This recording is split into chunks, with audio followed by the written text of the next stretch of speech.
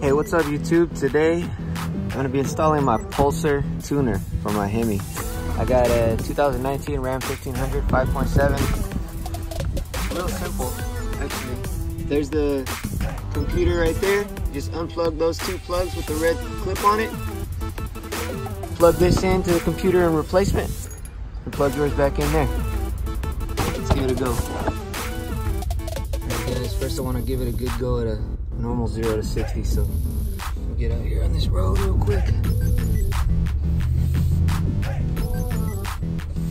Alright, here we go.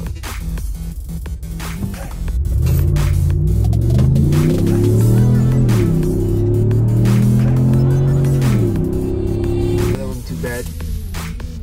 We'll see what it's like after I install the Pulsar tuner, and we'll give it a go again. Alright, so first thing, after you unplug it, you gotta get a 5/16. Take out your old screws. You're gonna be replacing them to get longer ones to fit through the tuner. These I believe are a 10mm head, so we'll see how that goes. Alright, so like I said, it's pretty simple. Just slide in the new bolts in, connect your plug. Make sure you put the same on the same side. I think they should only go in one, but just make sure to keep track of that. Slide it in, push the tab down, good to go. One thing I did forget to mention was you do want to make sure you disconnect your negative battery terminal before you start. I believe it says it in the instructions, but yeah, just don't skip that step. That's pretty important. Alright, we're about to give it a go back on the road. I'll tell you already, just since I took off, after starting it, I already feel it more responsive. So, give it another 0 to 60 here.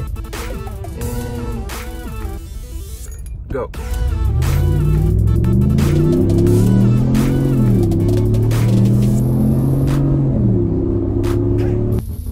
Alright, we're gonna give it a go again, round 2.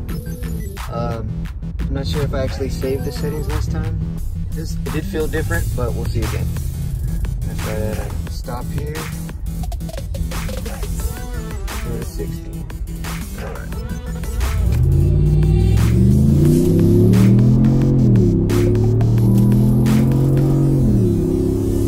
So yeah, that one was a noticeable difference.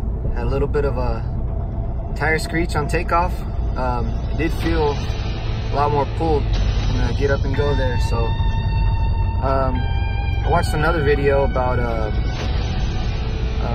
performance on the dyno with this Pulsar tuner, and it actually showed about 50 more horsepower.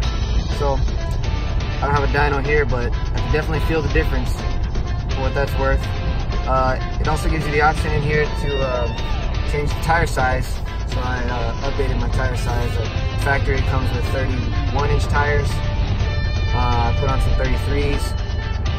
So I had to update that. I did notice that my miles per hour was slightly off with those couple inch difference in tires. Now it actually looks right on. So yeah, it is a fix for that if you need to change tires sizes. It worked well. Alright, so it's actually pretty cool. It comes with 8 different levels. It says for 7 and 8 for performance, it's recommended at least 91 octane. But yeah, you control it through the menu here on the screen setup. Go into setup, and then you want to go to the center one, and that's the one where you control it from.